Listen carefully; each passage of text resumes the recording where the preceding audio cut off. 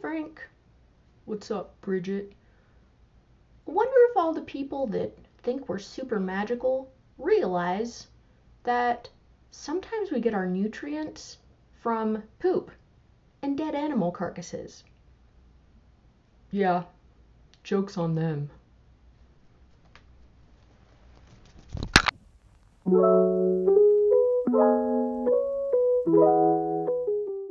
Week 14, completely stalled. I still weigh 172. And I don't care. I care. No, I don't. I kind of care. I'm stalled. What can I say? Gotta change it up, right? If I had to give myself a grade on how well I did tracking my calories last week, I'd give myself a D. So I tracked like 4 out of 7 days. So there were 3 days that I didn't track. Or I like tracked in the morning, but then I kind of teetered off in the afternoon, and I was like, oh, I forgot to look up how much that was. So I didn't go like crazy with calories. I would forget. And then it'd be the end of the night, and I was like, nope, just put a big X on the calendar, like I messed that day up. Canceled. I'm thinking of trying OMAD out again, and for those of you that don't know what OMAD is, it's 1 meal a day. So yesterday I had 1 meal. Today I have had 1 meal. I'm going to try this again. I failed in the past with it because I just kind of like jumped in. I was so excited. I was like, OMAD, yeah. But then I failed after like, I think 3 or 4 days because I just didn't really research it. I just didn't know what I was doing. If any of you are doing OMAD and you have any tips for me, I would greatly appreciate them. I do follow an account called OMAD Caroline, and she's like super fit, and she's been doing OMAD for I think like a couple of years now. And I've just, I've seen her be successful with it, and I'm thinking, well, why can't I be successful? I can do that. Me too. So I'm gonna give OMAD another try. We'll see if that helps break up the stall a little bit. I hope it does. I'm still doing my 25 countertop push-ups a day. Good feedback in the video last week, so I appreciate everyone that commented and let me know what they thought. So I'm no longer trying to do them on the floor without shoes. I will wear shoes every time now. And also, Push Up Dad, awesome guy. Follow him if you're not. Or do I say follow? That's Instagram. Subscribe to him, if you will. He's really cool. But he suggested that instead of having I had my elbows out like that, and it puts a lot of pressure on your shoulders. And I didn't really think about that. And so he said for me to bring my elbows in so that when you're looking from up top, I'm more shaped like an arrow. And that made them significantly harder because now I'm like using my triceps.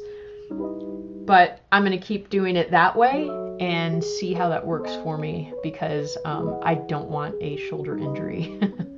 And I was tagged by Mary Gets Fit to answer 10 questions on my weight loss journey, so I'm going to answer those 10 questions. The first one is, what is the reason for your weight loss journey? So there's this picture, and that's honestly what started it this time around. If you've watched my video, 183 pounds and miserable, it's about my beginning. My neighbor took that picture of me, and I was so grossed out with myself. I was so mad, and then I was like, no, I could be mad and continue doing what I'm doing, or I could be mad and stop drinking, start walking, and pay attention to what I'm eating.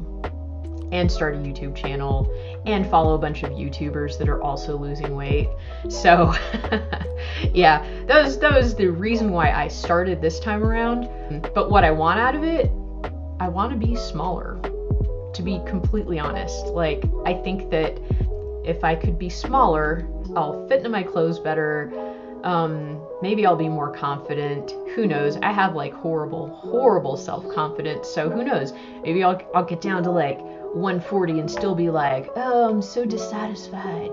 I hope not. Gosh, I'd like to be healthier, I have a kid and I want to be here for him as long as I possibly can, and I don't want any obesity-related illnesses taking me away from him. Number 2 is asking what pitfalls I've experienced so far. I am an emotional eater, so when I get stressed out or angry or sad or anything like that, I usually turn to food.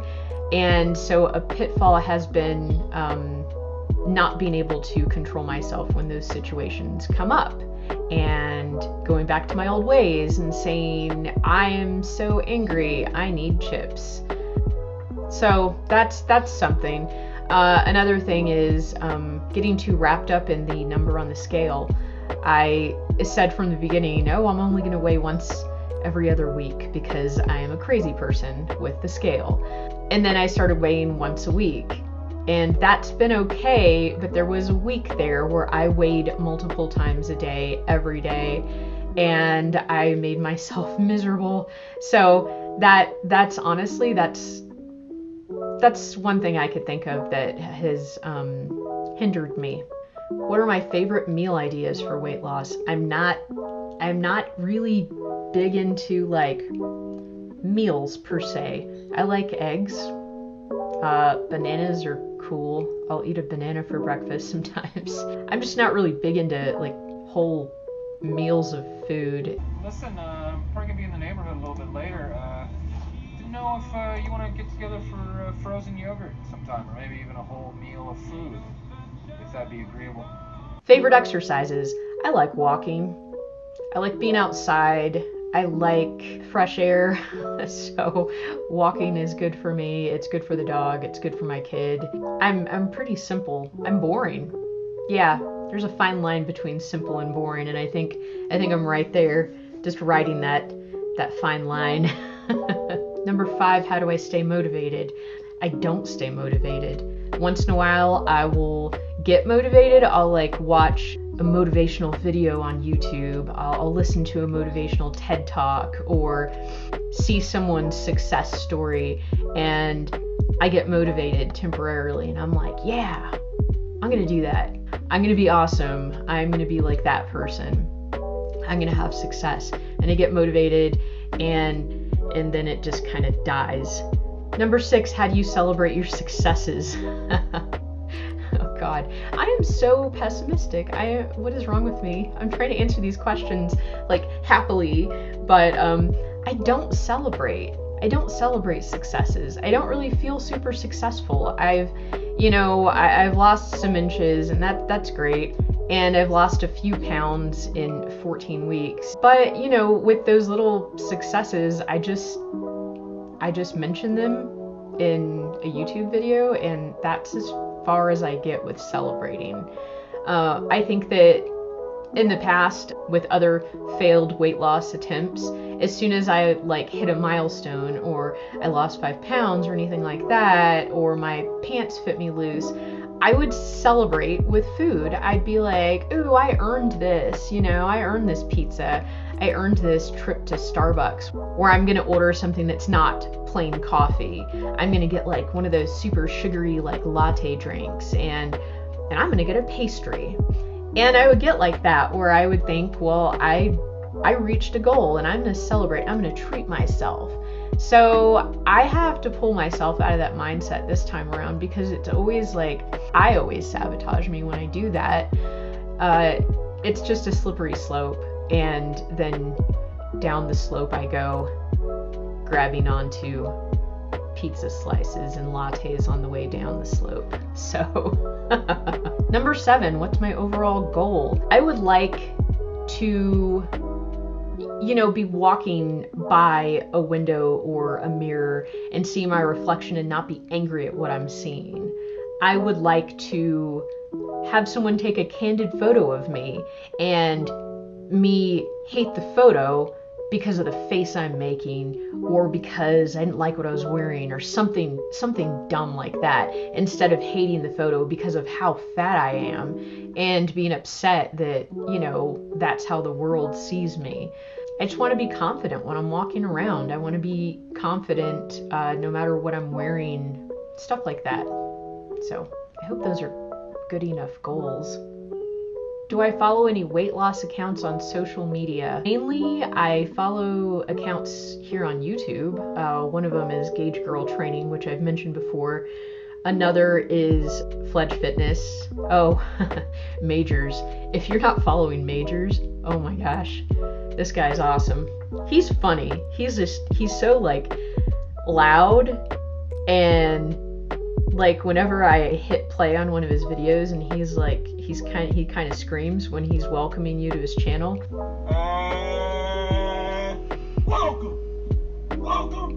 Welcome back to my channel. As always, I hope you're having a great day. It startles the dog. Like he hears him yelling and he immediately picks his head up and his little ears are like who's yelling at me? Those are three that I could think of off the top of my head that I tend to gravitate towards. Number 9, where do I buy my workout clothing? I tend to look on the clearance racks in Ross and Marshalls and sometimes Old Navy and sometimes Target. I don't really shop specific brands or anything. I just kind of buy what's cheap. And the last one, number 10, what advice would you give to any weight loss newbies? I don't really feel like I'm one to be giving advice on anything. I feel like I'm a newbie. I just started in August, so I don't have any words of wisdom or anything. I don't feel like I have been successful enough to offer advice to people. But if I wanted to give like general, very loose advice, I would say if you lose your way, go back to the beginning and try to remember why you started. Like what made you start this in the first place? You know, I don't want to say you're gonna fail, but I feel like all of us experience failures. And I think the important thing is how you process through that failure and how you decide whether you're going to let it completely derail you and end your journey right then and there and you're just at a dead end on the side of the road, or you pick up when you're done with the failure, you pick yourself up, you deal with it, and you get back on the road and you keep going. I don't know if that's good advice. That's kind of what my experience has been so far. That's all I have for you. Hope this wasn't too boring, and I hope I wasn't too pessimistic or Debbie Downer like. You guys have a wonderful week, and if you've fallen off track this week, there's always next week. Oh, and I meant what I said about these guys. They seriously go for piles of poop and dead animal carcasses, and they suck nutrients out of them. So for all of you people saying my spiders and my insects are gross, but you think butterflies are magical, they do gross things. They're still magical, but they do gross things.